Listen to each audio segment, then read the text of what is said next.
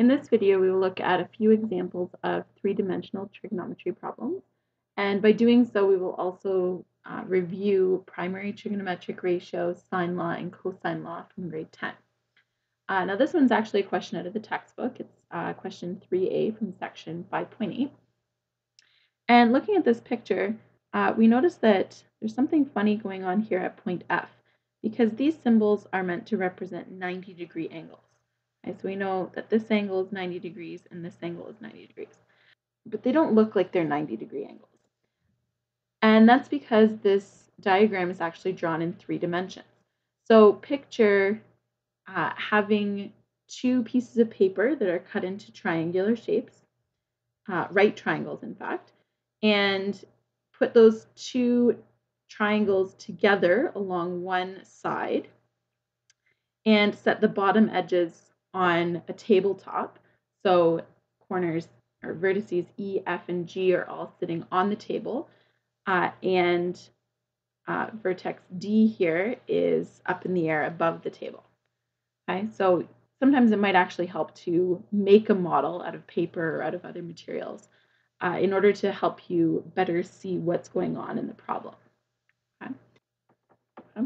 So what we want to do here is solve for the unknown value x.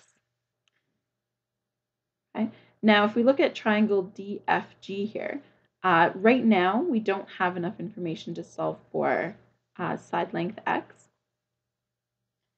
So what we might want to do is use triangle DEF first in order to solve for this common side length. So let's call that maybe h for height. We can solve for that common side length and then use that side length as part of triangle DFG in order to solve for side length x. Okay, so in triangle DEF, okay, let's maybe actually draw that triangle separately so we can take a closer look at it. Okay, so here's D, E, and F is the 90-degree angle. We're solving for H. We have this angle measurement here, which is 35 degrees, and we know that this side length is 15 centimeters. Okay, so based on this reference angle of 35 degrees, the H is the opposite side to that, and the 15 is the adjacent. So the ratio that we want to use is tangent.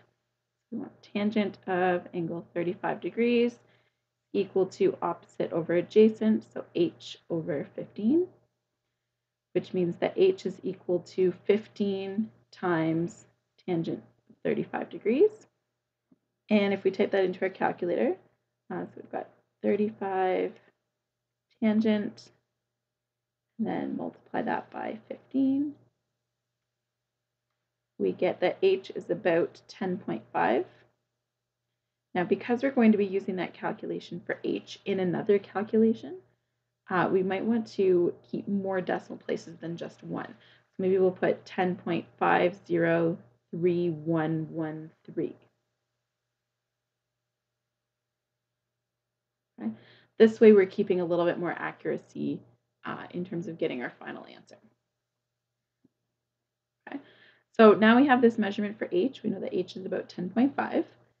And so now we can use that h measurement in triangle DFG. So let's draw that triangle. Okay, triangle DFG. Angle F again is the right angle. We know that this angle is 45 degrees. This one is the one we just solved for, so that's 10.5 approximately. So we're going to use this number in our calculations. And we want to solve for side length x.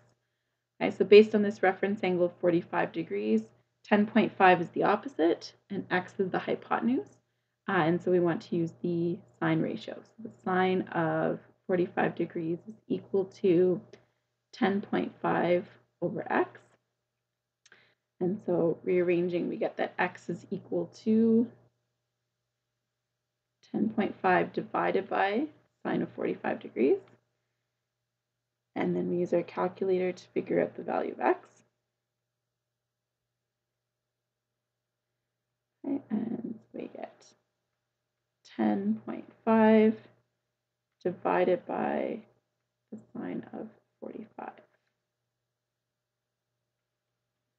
We get about 14.8 8, 4, 9, or if this is our final answer and we want to round to 1 decimal place, it would be 14.8. Okay. Now, because the units here were centimeters, we know that x is also in centimeters. All right, here's another three-dimensional question. Juliet is standing on an 8-meter tall balcony. Romeo is on the ground to the left of the balcony, and he is looking up at Juliet at an angle of elevation of 38 degrees. Paris, who's another suitor for Juliet, is on the ground to the right of the balcony, and he's looking up at Juliet at an angle of elevation of 30 degrees. If the angle at the base of the balcony between Romeo and Paris is 105 degrees, how far apart are Romeo and Paris to the nearest tenth of a meter? So right now, this is a lot of information. We want to kind of break this down into chunks in order to draw a picture that goes with this scenario. So we're going to start with Juliet standing at the top of an 8-meter balcony. So let's draw, this is the 8 meters, and Juliet is on top of that 8-meter balcony. So this would be our ground level then here. Romeo is on the ground somewhere to the left of the balcony. So Romeo is somewhere over here. And he's looking up at Juliet. So his line of sight here. There's an angle of elevation of 38 degrees. So if this is the ground level, we're making the assumption that that balcony is built at a 90-degree angle to the ground, and his angle of elevation of his line of sight is 38 degrees. Paris is somewhere to the right of Juliet, and he's looking up at the top of the balcony at an angle of elevation of 30 degrees. So again, we can safely assume that the balcony is built at a 90-degree angle to the ground, and Paris's angle of elevation here is 30 degrees. We're also told that the angle at the base of the balcony, so base of the balcony is here, the angle at the base of the balcony between Romeo and Paris, that would be this angle, is 105 degrees. How far apart are Romeo and Paris to the nearest tenth of a meter? All right, so I've just drawn this diagram a little bit bigger. Now, this is the distance that we're looking for, the distance between Romeo and Paris. So let's call that distance x.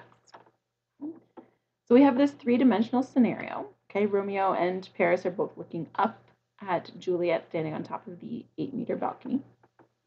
And this was the information that we got based on the question. So now we want to look at how can we possibly solve for the length x. Well, if we look at the triangle that x is a part of, here we can label the bottom, let's call this point here B for the base of the balcony. So if we look at this triangle RBP, we don't have enough information right now in order to solve for side x, because all we have in that triangle is the measurement of angle B, which is 105 degrees. So we have to start with one of the other triangles here. Now we have that this height of the balcony is 8 meters, and that height actually belongs to both triangle JRB and triangle JPB.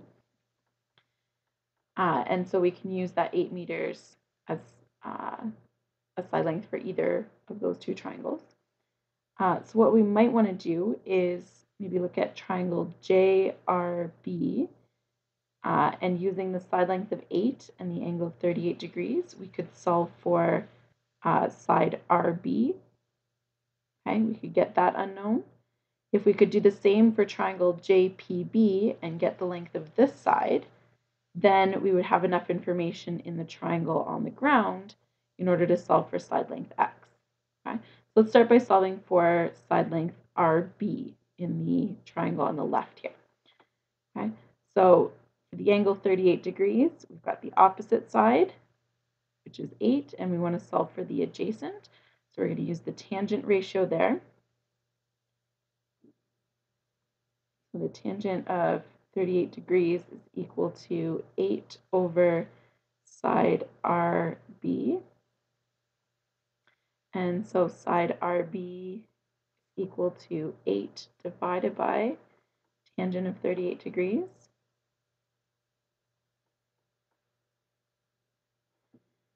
Okay, so on our calculator,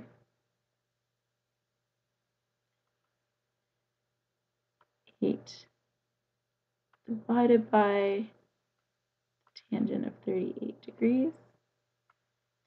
That gives us about 10.24.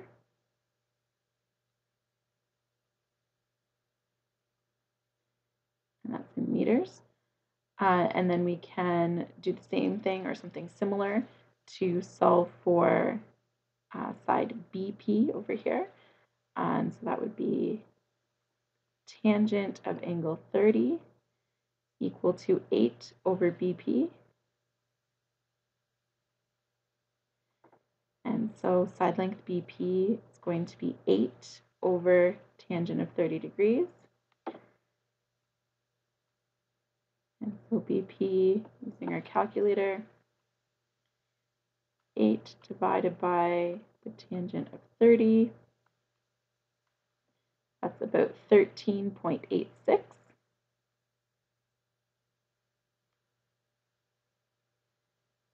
so we now have those two side lengths and the angle between them. We can use cosine law in order to solve for side length x here. There we'll have x squared is equal to 13.86 squared plus 10.24 squared minus 2 times 13.86. Get rid of some of this extra stuff in here.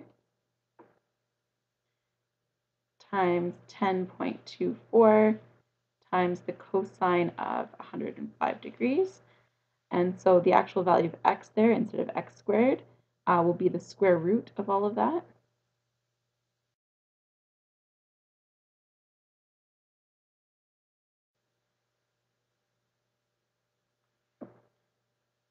And using our calculator, at 13.86 squared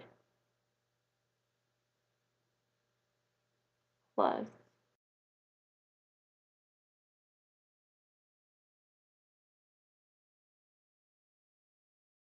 equals, and then we want the square root of that answer.